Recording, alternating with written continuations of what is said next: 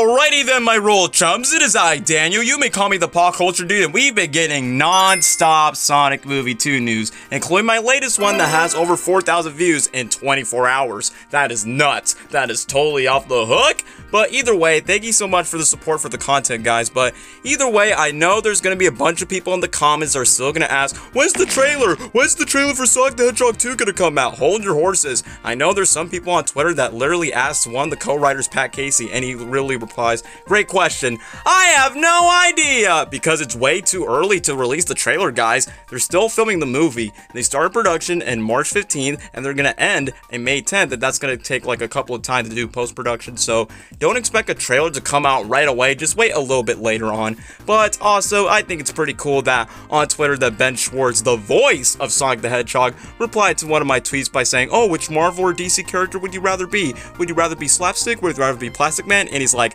I'd rather be both. And I'm like, yay, it's good that the voice of Sonic replies to me. But anyway, try not to sound a little bit braggy in a way. I'm just gonna go off with the real news, and it's all thanks to Tails channel that shows more on-set photos and videos related to Sonic the Hedgehog 2. So the article reads, Sonic movie sequel filming at Grouse Mountain, preparations underway at Fort Langley. The Sonic movie crew has been spotted once more, this time in the middle of the snow at Grouse Mountain, and it definitely reminds me that Kitsui actually retweeted this one Twitter username, Priscilla Du Perez, that tweets, Sonic 2 filming in Fort Langley, temporary facade built on Main Street in front of the community hall at what's filming at YVR Shoots, hashtag REFI, which is definitely short for Red Energy Films, Sonic the Hedgehog 2. And if you guys remember that I actually made a video that they are going to start filming at Fort Langley, where they're about to make some construction to make a small town, and since they can't film in Ladysmith again for Green Hills, is this going to be the new Green Hills town? Is this going to be like a town base that is on Emerald Hill? Like, you know, a live action town that's called Emerald Hill,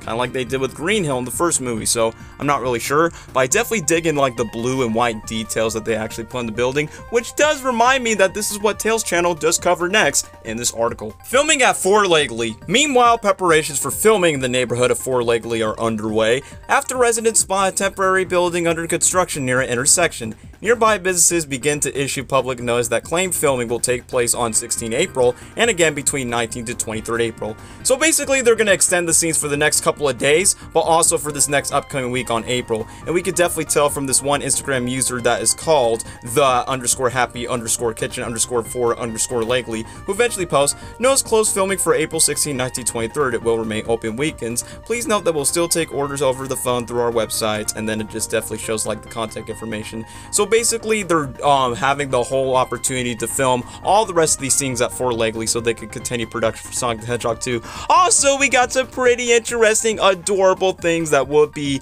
considered to be chilly and fuzzy if you are a dog lover. Second unit at the peak of Vancouver. A second filming unit for the Sonic movie sequel was spotted at Grouse Mountain, a popular ski area located in North Vancouver. Led by director Peter Lyons Collister, the scene involved lots of dogs according to Olga Wolf. Later, various onlookers were able to take a look at some of the filming at Grouse Mountain and show off the crew and dogs surrounded by snow. Aw, so that means we're gonna see more of Tom's best animal friend that nobody shuts up about, which is very gross, but I'm just kidding. All jokes aside about Ozzy, the first dog in the first movie, I'm surprised there's gonna be showing some footage of a bunch of Huskies around the snow, and if you don't believe me, I'll show you the footage right now.